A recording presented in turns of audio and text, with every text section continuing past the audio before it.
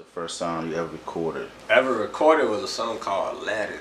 And you know, I wasn't even a rapper then. I met this dude in college, one of my close friends, and he was like, man, you should try to make a song with me or something, cause he was already rapping and stuff. So we made a song, you know, it was straight.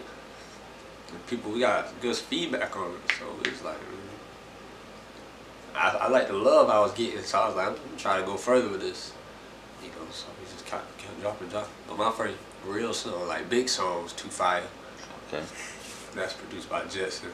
Okay. So that's definitely a hard track too, man. Oh, thank you. Yeah, that one we got love on that one too. Yeah. But people say L.I.E. better, and I'm rocking with them on that one.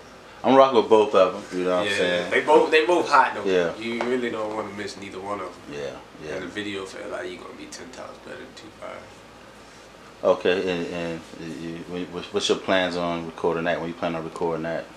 Sometime in within the next month, if not earlier than that. Okay. We just trying to work things into our schedule. Yeah. Okay. Definitely. We'll be on the lookout for that. You know what I'm saying? Make sure you tag us, and I'm pretty sure it's gonna be tagged in. We'll be tagged in it. So show love, yeah. So we definitely help you and share that and get that out there. And yeah, right. Push you, man. How is it working with Casio, man? It's definitely a good thing to have a producer in house. It's definitely that's a great. And Casio, she's a dope producer. You know what I'm saying? I sat down with her a couple of weeks ago, and she was going through some stuff. I'm like, damn.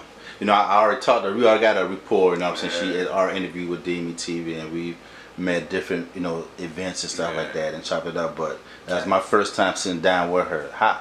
How's it working with her, man? Like, it's amazing.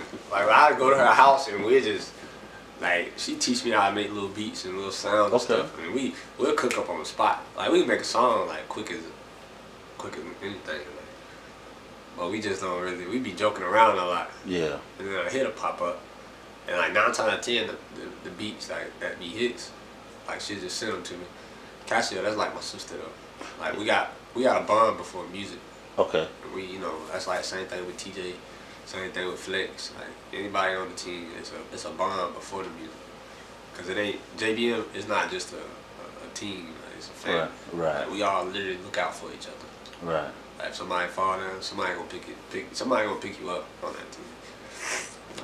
But Casio, she a real one, and she's so underrated. People look up to definitely all these people who are in the game and stuff, but she slept on because she can do the same thing these people are, but better.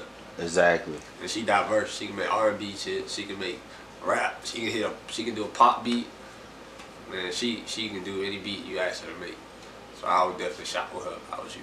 Hell yeah. Her prices ain't bad. She ain't trying to bust heads. She ain't trying to get rich quick. None of that. Definitely. Everybody got a budget plan. So if you work with her, she gonna work with you. That's what's up, man. But she hot. That's what's up. She hot. But she making a name for herself. Word. Most definitely. Okay. So anything you want to give any shout outs, man? Anybody? Shout out DMETV, of course. Shout out JBM. I love my team. Shout out 48. You know, shout out anybody who rocking with my music. Shout out Tavon Slump, the Pearls Tees. Go shop with them.